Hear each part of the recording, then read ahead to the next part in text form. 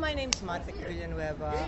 I'm currently the overall chairman for the Ad Summit Pilipinas 2014. And I'm excited to invite everyone, May 7 to 14, Subic Bay. Please come.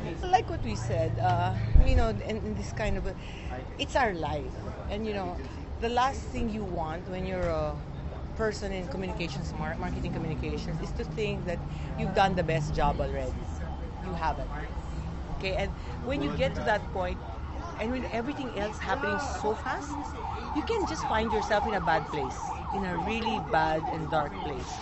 So more often than not, you actually have to keep seeking knowledge, enlightenment. Sometimes you get too full of yourself, and sometimes you just have to go out and say, hey, teach me.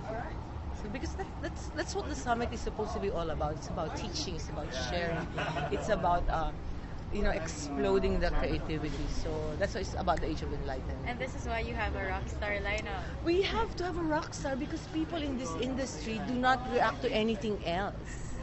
Diba? I mean, if you're not rock star status, duh, diba? Walk away.